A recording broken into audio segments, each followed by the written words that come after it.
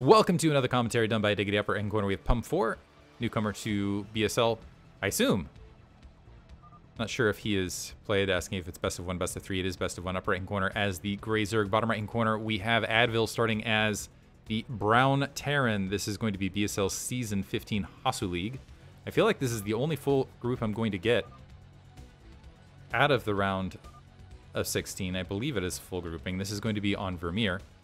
And I'm guessing that there's a lot of lag in this match because you have Peru in Pump 4, the rare Peruvian Zerg, going up against Advil, who is Hungarian. So, on complete opposite sides of the globe, I would expect ping in this particular matchup to be a little bit rough. And we'll see if that plays any factors. I feel like in the TVZ matchup, it affects Mutalisc Micro more than anything. I could see in an adjustment to mech play where it would affect something like Goliath pathing, or not pathing, Goliath attack maneuvering and things like that. Because you can get canceled, you know, because they're not smart units. But mostly, yeah, we'll see how it plays out. I'll hold my tongue, and we will see operations from here.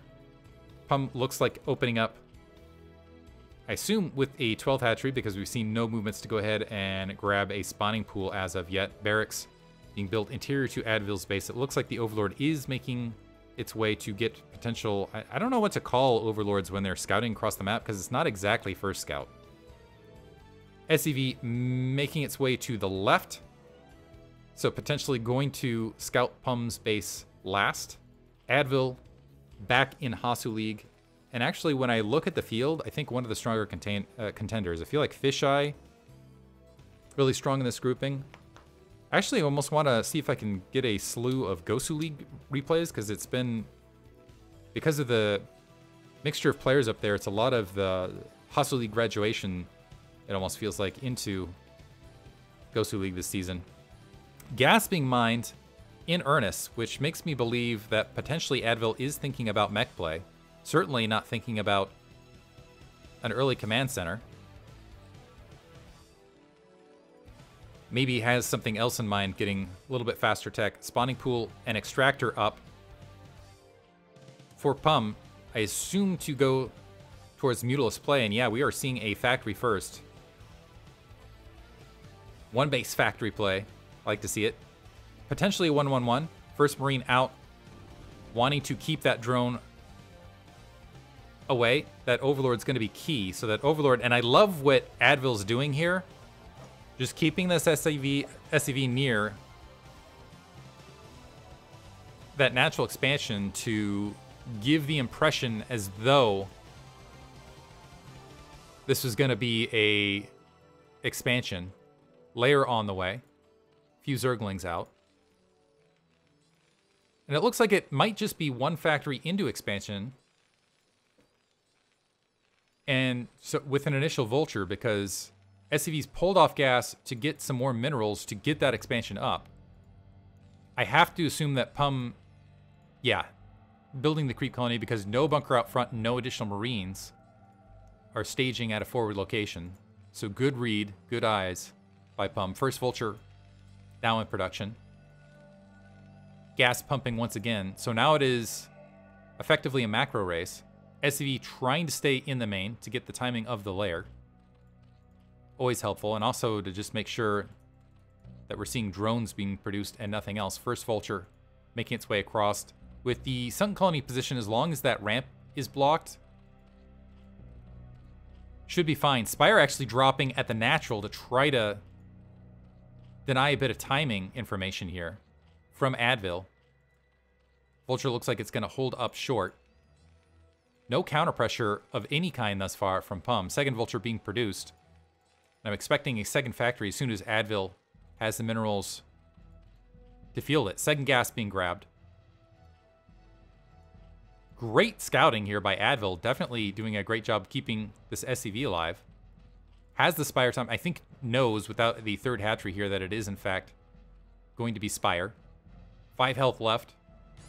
Third hatchery being grabbed at the 12 o'clock location. Barracks landing to create a bit of a clog on the front. And 4 vultures now outside the natural expansion. the very least going to deny any Zerglings the ability to sneak out, but a little bit lazy in their job because they didn't catch that drone, and it takes a long time to take down hatcheries. So not going to be able to stop that 12 o'clock base from coming online, which would have been huge in this particular matchup because this is going to now be a macro race. Armory up, +1 armor to help deal with those Mutalisks. Engineering bay, plopping down first Goliath, taking the field right as the Spire is coming online. Looks like I missed some Vultures getting a lot of kills of the natural expansion. I'm tempted to rewind it, but I will leave it be. A little bit of blood on the ground. Vultures have taken some damage, but I know there's at least 2 kills that happened there. And it wasn't Zerglings, because I think that's all there was on the field. So able to get some drone kills, which will be critical here, because it's essentially a macro race. Right now, though, Advil, without a huge amount of anti-air, this is a critical moment. Looks like trying to hide one of the turrets underneath that engineering bay to create some defense there.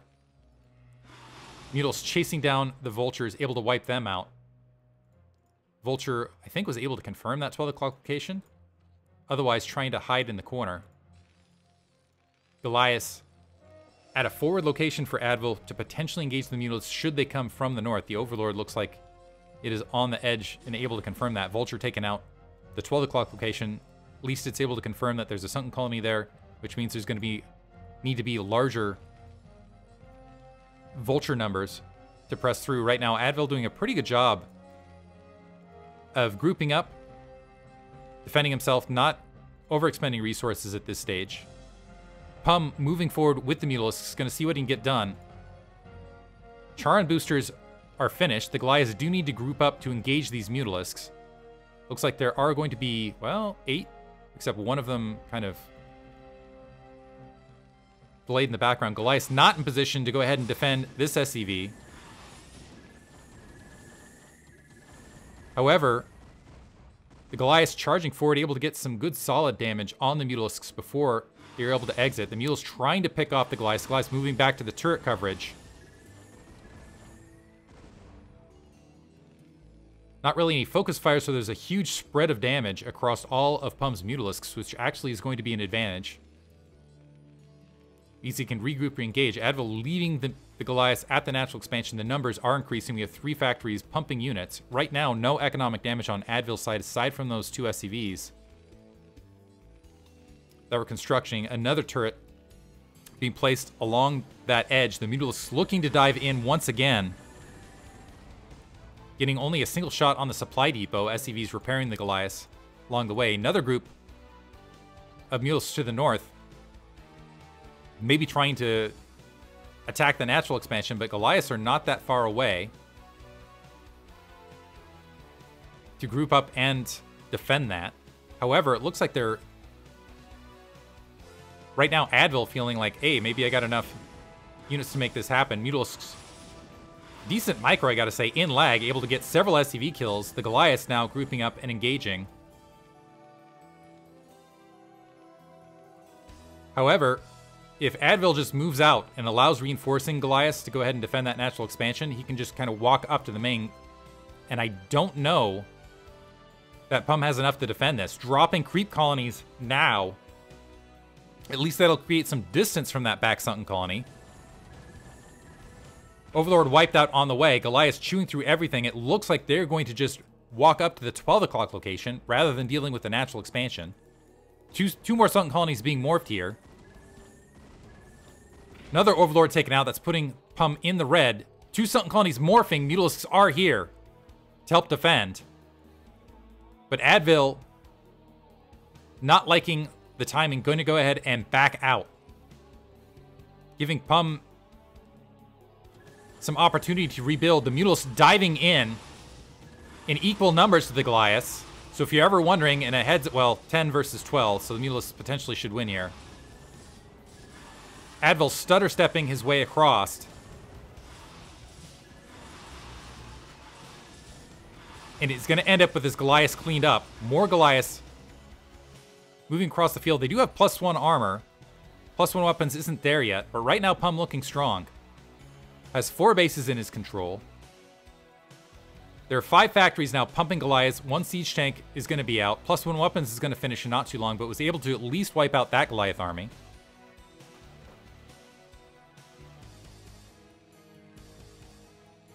However, in order to take games with Terran as mech, you really need to punch through, make something happen. Big supply lead for Advil currently.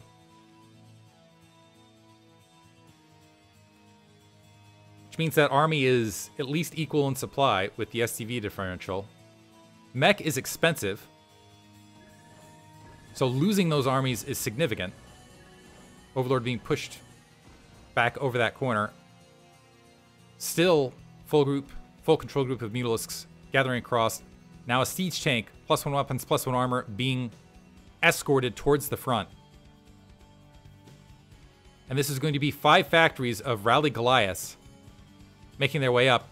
More than a control group of Mutalisks, however, pressing in towards Advil's main. Let's see if this draws the Goliaths back.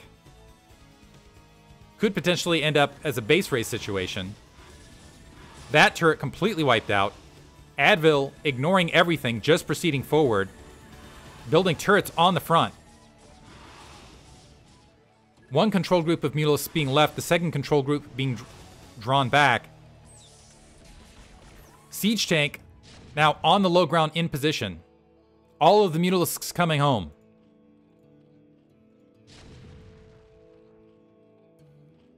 First Sunken Colony down. Second siege tank. Sorry. Spoke too soon. Now down. Second siege tank pressing up. More turrets being placed. Mutals trying to cut off reinforcements. And able to do so. One creek colony remaining. The Goliaths now just attack moving into it. Some vultures are also at the 12 o'clock location, potentially to attack. And now the control group of Mutalisks pressing in, but that is an overwhelming amount of Goliaths. Obliterating the Mutalist force. More Mutalisks coming in from the rear. Pum realizing he does not have enough to defend. So that is going to be GG. So we're going to see Advil move on to the winner's bracket. Hope you guys enjoyed it. Thanks for listening.